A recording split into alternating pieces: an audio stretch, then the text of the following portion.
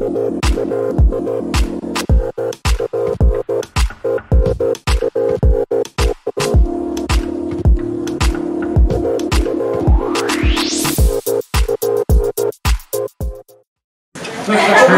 Ephesians chapter 5. We're married people, and we've heard this verse a few times, I'm sure. But, you know, let's be honest. The Holy Spirit wrote this passage on marriage, and it is preeminent, it's clarifying, it's powerful, and it really should shape our view of not only what marriage is, but also our understanding of the church. Ephesians chapter 5. Now, we always pick it up in verse 22, right? Right? That's the brother's favorite verse right here. Wives, submit to your husbands as you do to the Lord. Like, the men in the room are like, hey, man, that's right. But you know, we're skipping some, aren't we? We're skipping something. Oh. We're kind of jumping in ahead of something. Look at verse 21. It says, submit to one another out of reverence for Christ.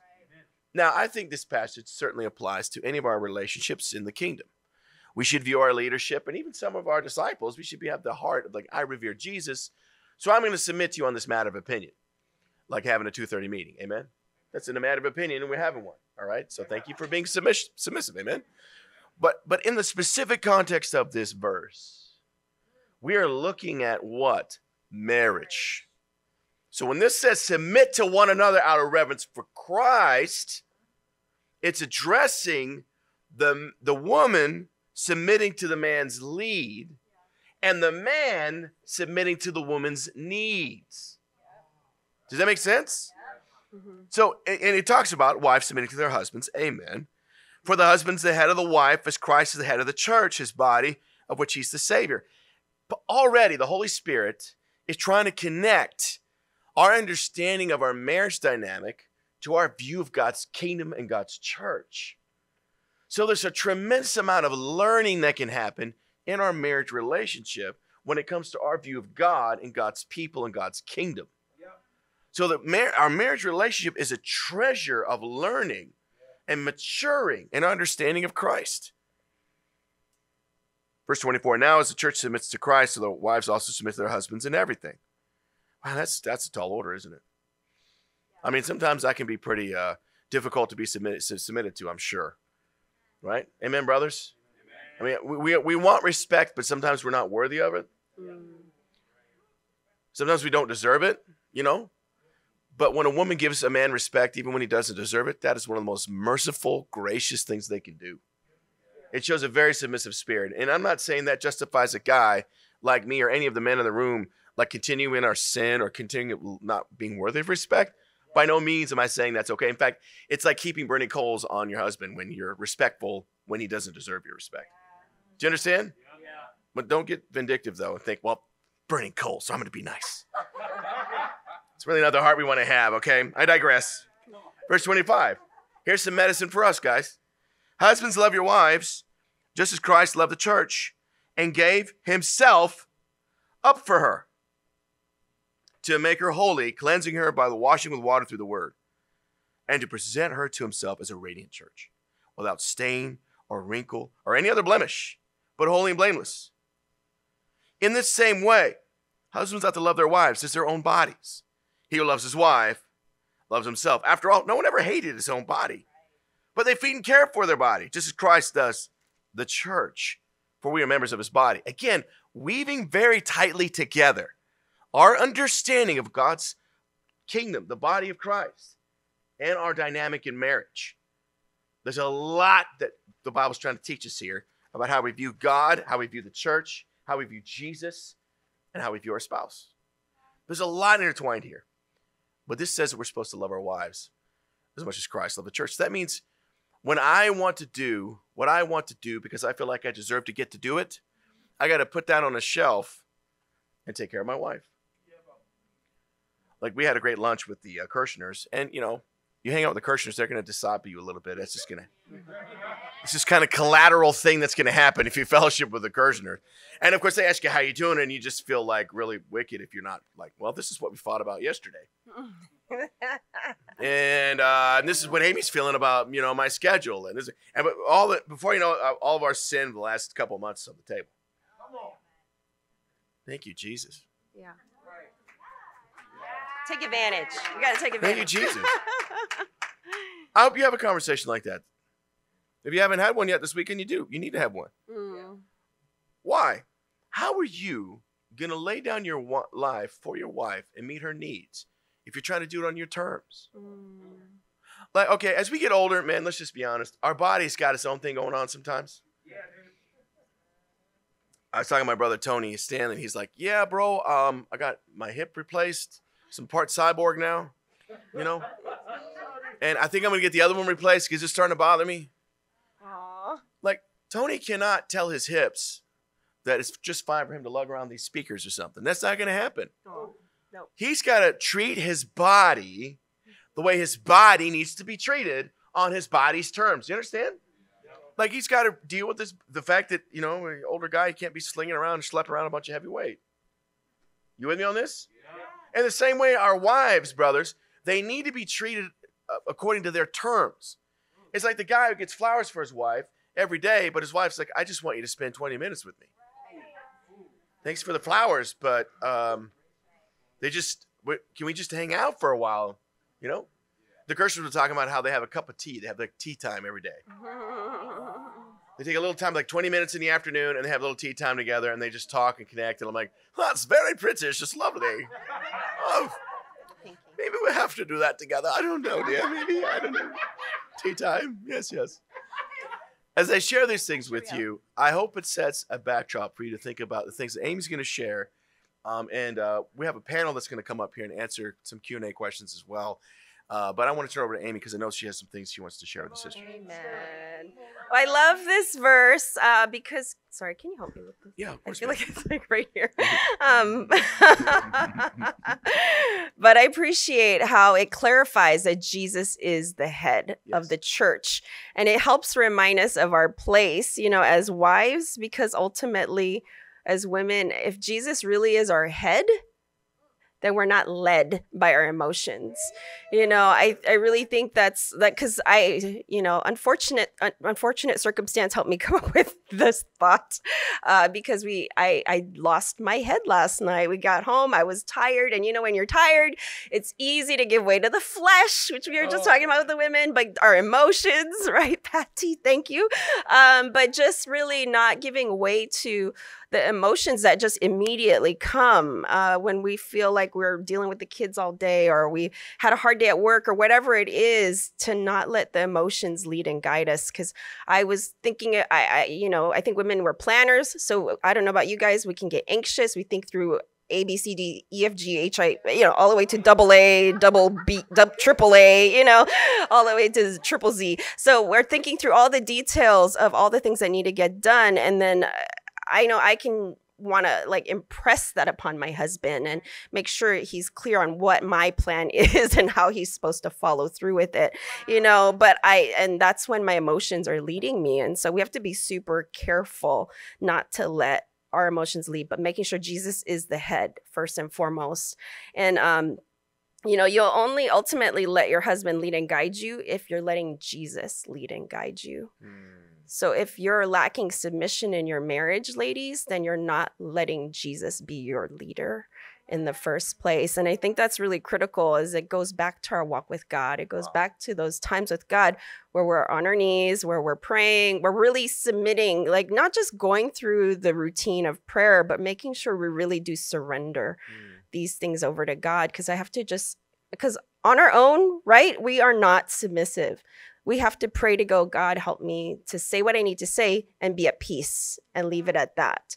Or if my husband's not listening, I can talk to a brother and let them deal with it and not feel like I need to force my way into making the decisions in the home.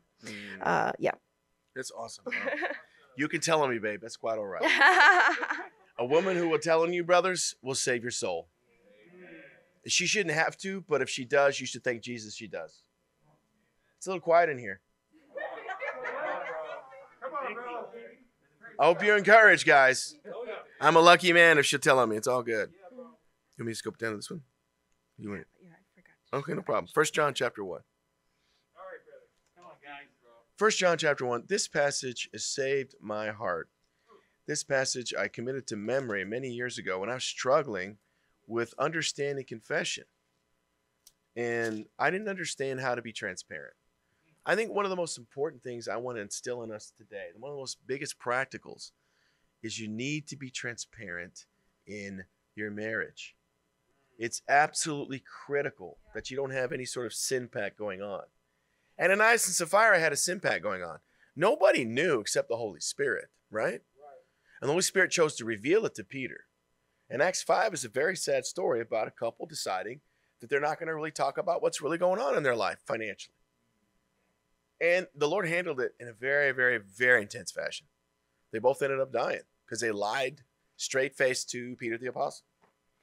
Now, the Lord's not doing stuff like that today, last time I checked, okay? No one here is claiming to be an apostle. At least I hope not. Anyway. But there's so many blessings. We get so focused on the embarrassments of being open and transparent about fighting with each other. Right? Let's call it what it is. It's a fight.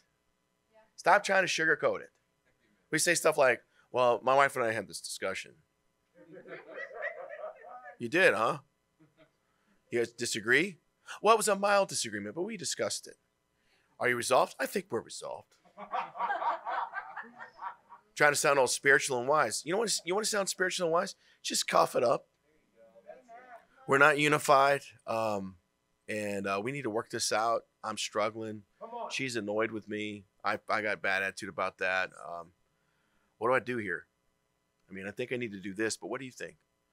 Can you give me some Bible? That's what sounds spiritual to me. That's somebody who's like, hey, man, I could use some. Can you help me grow? We've been married for 21 years. And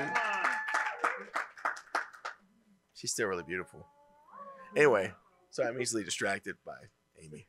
But I got to tell you, we still have plenty to learn. Yeah. We have plenty to learn.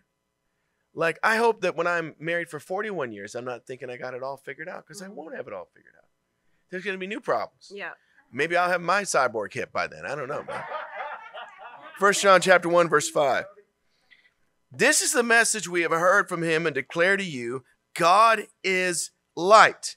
In him there's no darkness at all. If we claim to have fellowship with him, yet walk in the darkness, we lie and do not live out the truth. But if we walk in the light, as he is in the light, we have fellowship with one another. And the blood of Jesus, his son, purifies us from all sin. If we claim to be without sin, we deceive ourselves, and the truth is not in us. If, you see that verse 9, guys? 1 John 1:9. If we confess our sins, he is faithful and just, and will forgive us our sins, and purify us from all unrighteousness. If we claim we've not sinned, we make him out to be a liar, and his word is not in us. You want to have an interesting marriage discipleship time this week? Talk about your last fight. When's the last time you talked about your last fight? Hopefully it was your last D time. I don't know. But get open about it. But we resolve things, and we're good, and we're unified now, and everything's fine. Yeah, but you're not learning anything about your dynamic and how you treat each other. Preventative. You got to be preventative. Like, don't rationalize being unopen about conflicts and dissension in your relationship because you've mitigated it, right? Like, when you mitigate something, it means, we said we're sorry, we're fine, we're good. But in reality, there's still some underlying things going on that you're not dealing with. Do you understand? Because we can be copacetic, can't we? I mean, I don't know if you realize this, but as a married person, you have to learn how to be copacetic. Because you got to be like, okay, I can't deal with all this right now. I'm going to deal with one piece at a time. You with me on that? Like, if Amy came at me with everything that was wrong in our marriage in one sitting and just unloaded everything, oh my gosh, I'm going to feel like I'm the worst husband ever. I'm going to feel so discouraged and defeated. But in her shrewdness, and she's matured, she's like, I gotta be forbearing with, that's the biblical word, okay? Forbearing with my husband. And let's deal with the big things that are going on. And then as we deal with those things, let's deal with another thing. And the same thing goes for me. I can't be like, well, Amy did this, and Amy did that, and Amy acted this way, and Amy this, and Amy that. And then I'm sitting there, and now it's all about bashing my wife in a detail. You're not trying to prove who's right in a discipleship time. Be the wrong one. Let me just where I messed up. Let me just talk about that. Why? I want to grow. I want to be in the light. I want my sins forgiven. I want the blood of Jesus to purify from all unrighteousness. I want to be a better husband. I want to change. I want the years to get better. That's one thing that impacted me talking about Michael and Sharon today. They were like, and the years are getting better. Man, I want to be able to say that. I feel like they are, but I want to make sure it's clear, if every year is getting a little bit better, And I'm learning a little bit more how to be a better lover, a better friend, a better leader, a better man. Why? Because I want to be a better disciple. Now, I think transparency is super important. You guys, you got to get open about stuff. Please don't hide anything. It's going to destroy you. It'll rot you from the inside. That's how you end up dying spiritually. And marriage can be a great catalyst for change and growth, or marriage can be a very catastrophic thing if you're not transparent about your challenges. Now, look, having kids doesn't solve the problem. It doesn't, right? Having kids won't always bring you closer. Some of you are like, yeah, I know, amen. Amen, how do you figure that out, right? Having 3 kids won't make you closer. Having 10's almost drive you crazy, but I got to respect the Gonzalez's character. Right? Amen? Come on, Liz. Drove them crazy. Amen. We love you. Anyway, but I know my wife has some things to share about this. Awesome. I am so grateful for discipling. I don't know how, we're just telling Michael and Sharon, there's no way we'd be married if it wasn't for discipling. No way. 21 years, they said they had done it for 9 years before they had, they were in the kingdom. And so I just can't imagine, because we had a rough time. Well, I think part of it was openness. We learned from early time in our marriage to be open. And honestly, I could not handle it. I was like, you struggled with what? And I was very embittered by the things that came out. But because of discipling, it's helped mold and shape and change the way I think, and help me to not be self-righteous. When I would confess my bitterness, that's not confession, really. The sister goes, oh, so what's your sin? Like, what did you confess? And I was like, that I was mad and I was bitter. And she's like, no. What was your sin? Like, what did you confess? And I was like, oh, yeah, that's right. And I realized I had my own struggles with impurity, my own struggles with, just pride. And, and I think I took those things lightly because I wanted to see his sin as much larger than my own, and I think we have to be so careful in our marriages, just being totally open, because I think what can happen too is we've tried and I think we give up, because I think that's our excuse as wives. We're like, I was open.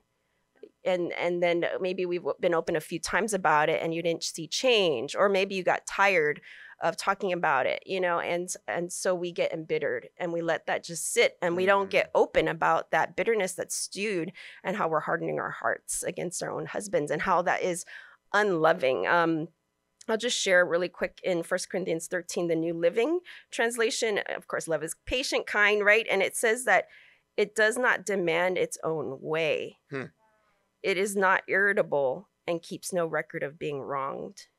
It does not rejoice about injustice, but rejoices whenever the truth wins out. And I just think that stood out to me, was love does not demand its own way, and being irritable. I think these are things we dismiss as wives, and we don't confess it as sin. Because we can make light of it, because it's not a yelling fest, or it wasn't, ABCD thing that it could have been worse.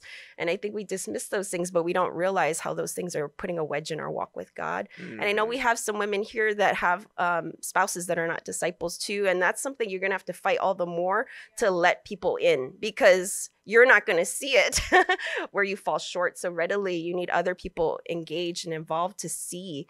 And you're going to have to fight harder to say, hey, what do you see? Where do you think I could grow as a wife with my husband, as you get with your discipling partners?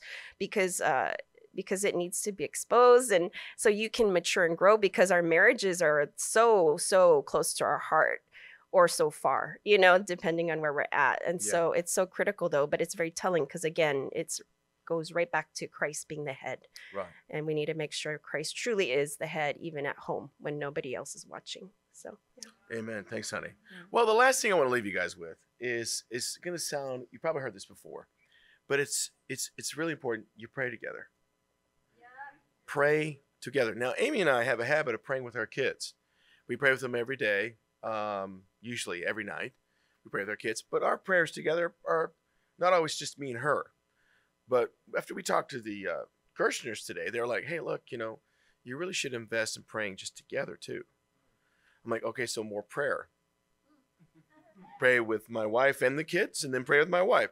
More prayer. Not a bad plan, okay? More prayer, not a bad plan. Good plan. But what's your plan for 2022? Are you going to pray more? Maybe you already pray with your wife and your kids. Well, amen. You are batting 1,000. Right? But by the looks of our group, I reckon not all of us are praying every day with our spouse. And I'm not trying to be down on anybody. I was like, well, I pray with my spouse every day. I do. Well, and the kids. But that's different, because what she'll pray about with me is going to be different than what she prays about with the kids. You feel me? Right. And so I'm like, I can't neglect that. I got to make sure I do everything well like Jesus, right? Jesus did everything well. So I want to leave you with a challenge. Number one, be transparent. Hide nothing. Trust the blood of Jesus. Trust God's plan of discipleship. Trust God. Don't hide anything. Talk about your conflicts. Talk about your arguments. Talk about those things that you're glossing over. Maybe you resolved it. Bring it out to light so you can walk through how the discussion / really an argument went, okay? So you can learn how to mature in your dynamic and understand your spouse better. Sometimes our spouse will bear with us on something and overlook it, but if we took the time to listen to them talk about it, we'd mature in our character and our spirituality. So don't walk out of here saying, well, that was nice. No, make a decision. You can be transparent. Be transparent. Make 2022 a year that you're transparent. There's no shred of Ananias and Sapphira in you. There's no sin back. There's no, oh, no, let's not talk about that. If that's ever coming out of your mouth, you're in the footsteps of Ananias and Sapphira. And you know how that went in Acts 5, right? Be transparent. Be transparent. Trust the blood of Jesus right there in 1 John. Second thing, pray together. Well, bro, I've heard that before. I know. Spaced repetition. Pray together. I've been married for 21 years. You know how many times I've heard pray together? I've preached it. I married this couple. I married that couple. Anybody else? The verdict. Verdicts. Yeah. Okay, I married that couple.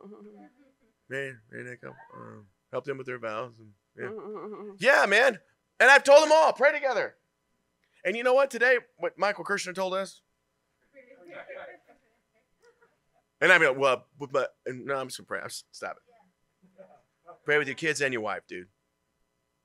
You guys with me? What we're going to do right now is I'm going to invite up a panel. Come on up, guys. Grab a seat. And this panel is kind of for a Q&A session.